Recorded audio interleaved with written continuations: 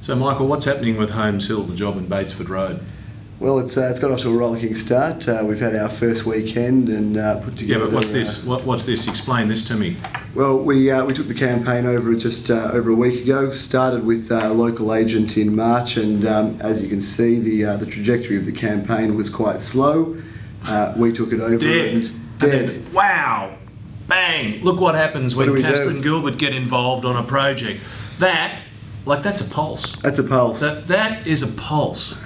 Funny you mentioned that. Just last week we were sitting in the office, and Paul came up with a couple of cracking lines. Check these ones out. Tell me if you think these are the go for our new campaign on one of these projects that we've rescued.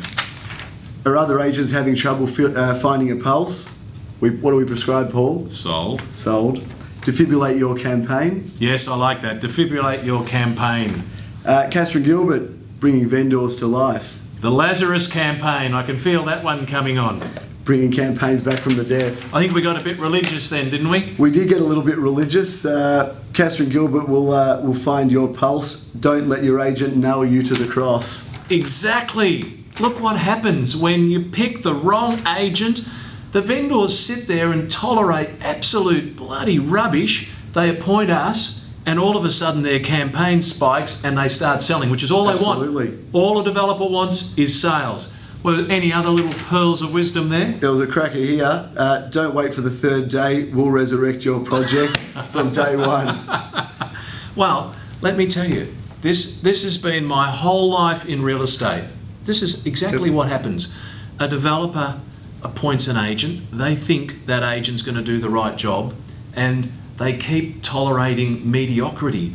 And they keep thinking next week, next week, next week, next week. And then what's wrong with today, Paul?